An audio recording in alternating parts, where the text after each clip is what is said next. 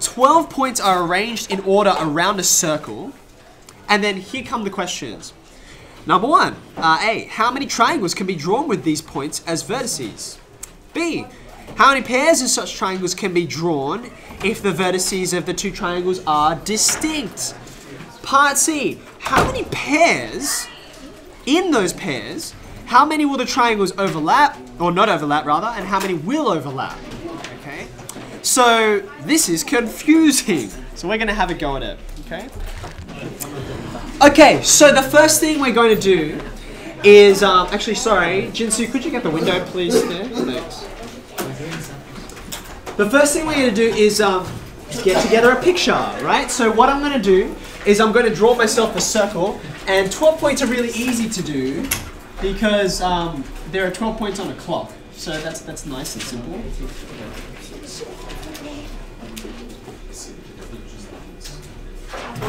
There we go. So here are the 12 points on the circumference of my circle. Not very circular, okay? Now, part A is the easiest one. It's kind of like no conditions whatsoever. Do you need to go to the bathroom? No, I'll just deal with it. Okay. I'll tell you a funny story that's worse than that to make you better. Sorry? $1.12. Let's go back to the question. That's a great idea. Thanks, Nikita. How many triangles can be drawn with these points as vertices? How many triangles can be drawn with these points as vertices? Okay. Now let's remember you got 12 points here, and to make a triangle, any triangle, all you need to do is join up 3 points. You just have to join 3 points. Okay. So for instance, you could join up these guys. That would be a triangle. Or you could join up. Let's get a new color. You could join up these guys. And that would be a triangle, okay? So what I'm trying to understand is, how can I convert this into, like, what is this? Is it a permutation? Is it a combination? Is it, you know, all that kind of thing, okay?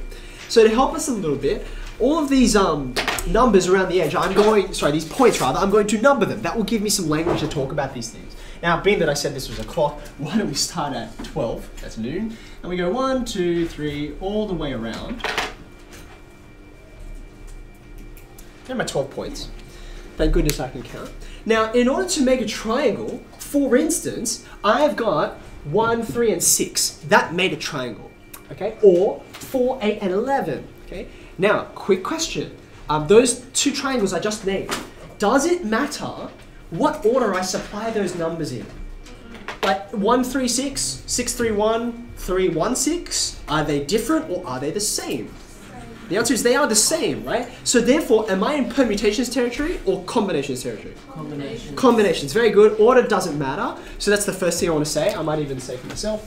Part A, order doesn't matter. So this is just like a thing from my own head, okay? Then when I realized, okay, this is about something, choose something. This is like an NCR type problem, right? How many choices do I have to choose from? And the answer is there are 12 choices, and of those 12, I should say options, of those options, I have to pick out any three, right? So therefore, if order doesn't matter, I've got 12, and I have 3 of them I want, therefore, the number of ways is just going to be 12, 3, 3. That's it, 12, 3, 3. That's the number of triangles I can make. What is 12, 3, 3? Can someone get their calculator? Calculate. Really? On the 12th row? Come on. I've already got this number. Wait, let's see if he gets it. No, I'm not ready to wait. Okay. 220. Okay.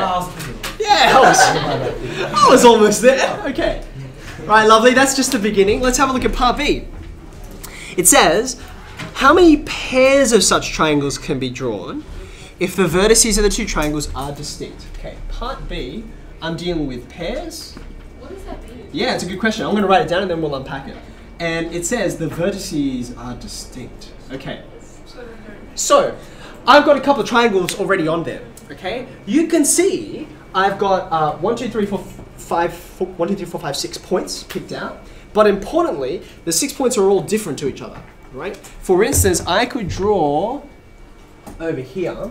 I could draw a triangle here, like that. Right? It's another triangle, right? But its vertices are not distinct from that first green triangle I did, right? I've reused one. Does that make sense? So if I had ones that reused, I wouldn't have 6 points all up. I had 5 or 4 or however many.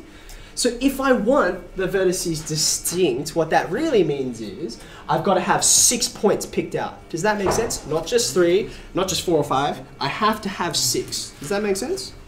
Okay, so in order to get this and this, how many ways are there all up? Think about this. 12, 6. Yeah, I still have 12 to choose from, but I just have to pick 12 of them. Sorry, pick 6 of them, right? Now, pause for a second. Let's just suppose, and you're going to have to do a few of these, by the way. Let's suppose I've actually picked out, no, I'm just going to draw myself a new one. 1, 2,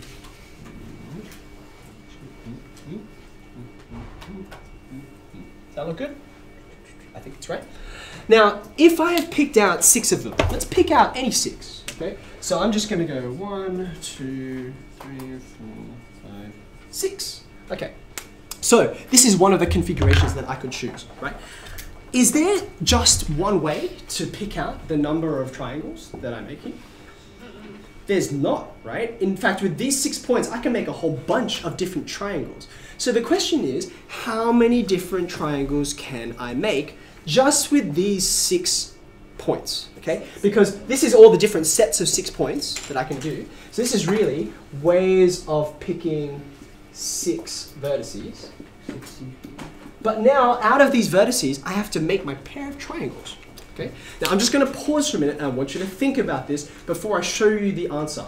I have to admit, when I first had a look at this, I came up with an answer and I was like, not entirely convinced. The number was different, so I was like, what have I done wrong? So I went, I looked, I wasn't convinced, and then I convinced myself of 2 different ways, which is how I knew it was right, that I can go from here, this is just picking the 6, and then I've got to make the triangles, there's a pair of them, right?